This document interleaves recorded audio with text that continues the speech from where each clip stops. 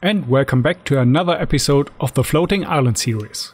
Last time we created a set of bigger roots which hang down from the island and then connect back to the mesh. The next batch of roots are supposed to behave a bit different and are also separated into two behaviors. The first one is seemingly hanging down very close to the surface of the island, but after a specific level they are just supposed to hang down.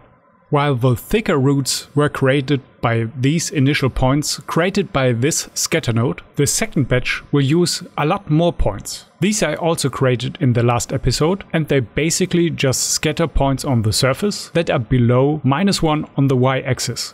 I want to handle each point separately, so I create a for each loop, and the initial behavior is very similar to the first batch.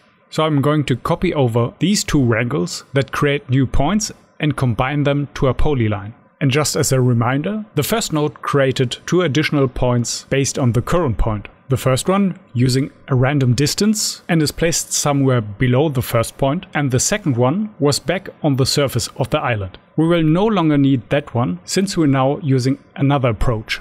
And after we delete the now unnecessary vertex, we get our polyline.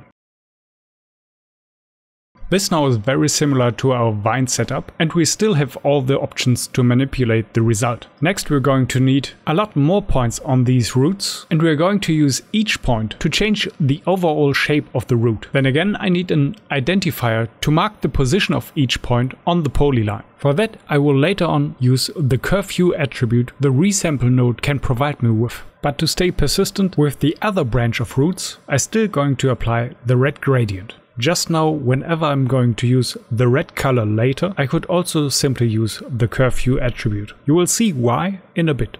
But the color gradient is still a pretty handy trick. So initialize the color and then fill the x component of the color with the point number divided by the amount of points. And just to have a bit more control, I also throw in the fit01 so that I can change the range of that color. But now to the behavior of the root. For that I create another attribute wrangle, and this wrangle again uses the body of the island in the second input. And this wrangle is supposed to move the points towards the surface of the island. Now to get a good example of what I'm going to do, I set the loop to single pass. That way I can look at one specific iteration. First I want to handle those that start at the top and try to stay close to the wall.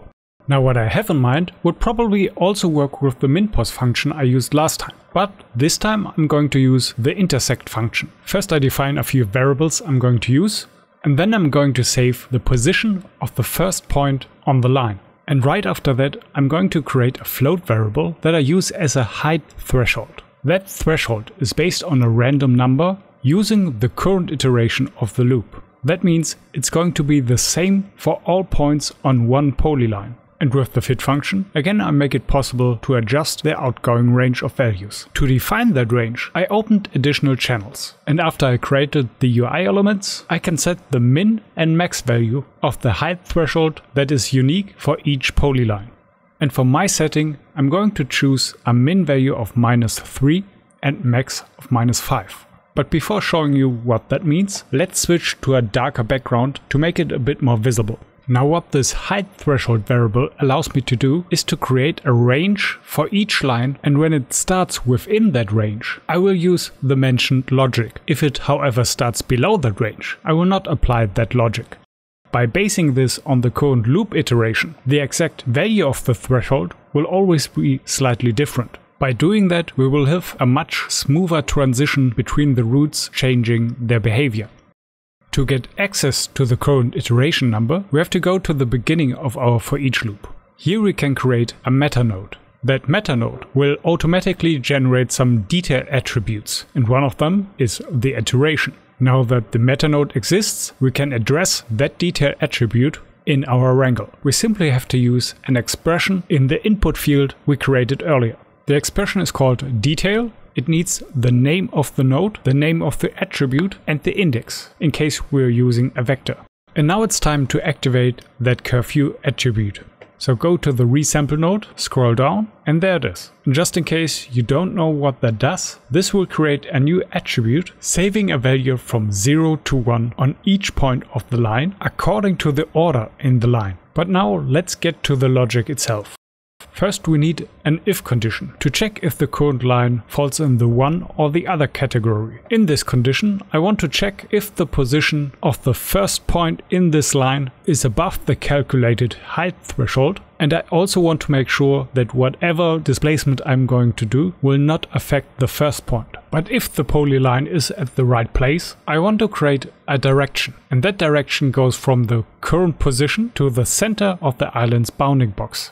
It's always really helpful to visualize what you did with the data, and there's a really easy way to do that. Just make this direction a vector attribute, hit D while you're in the viewport, and go to the Visualizer tab. Let's create a new one. This one is for testing purposes. It's supposed to show us a vector from the attribute direction.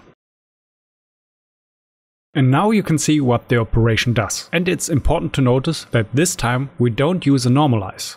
This time we want to have the full length of the vector. Each point on all the polylines that match our condition has saved the direction attribute. And as you can see here, those polylines below our threshold don't get that attribute. So let's create the intersect function I mentioned earlier. The result of the function goes into an integer variable, and I'm going to use it with the data from the second input.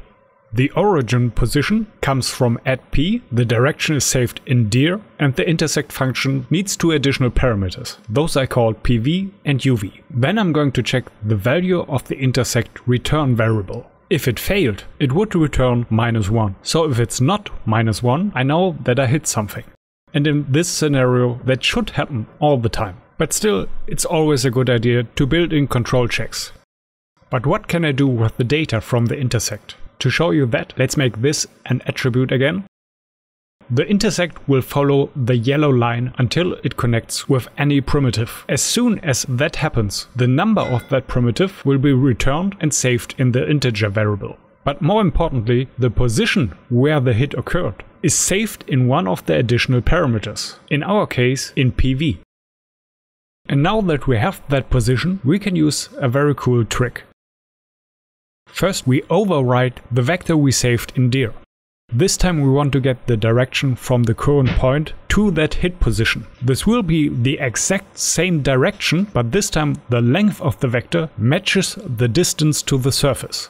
When we now add that direction on top of our position, we get a line clinging to the surface. This also could be an interesting look, but I want to multiply that with the curveu attribute. This will result in very small movements on the first points, but with growing effect the further we go on the polyline. Until finally the last point is connecting again with the surface. At that point, most of those lines will be below the island body. Then it's only a question of tweaking and the look you're after. It also depends very strongly of your island's shape. For my example, I'm satisfied with the look I get with a max value of -7 and -5 as min value.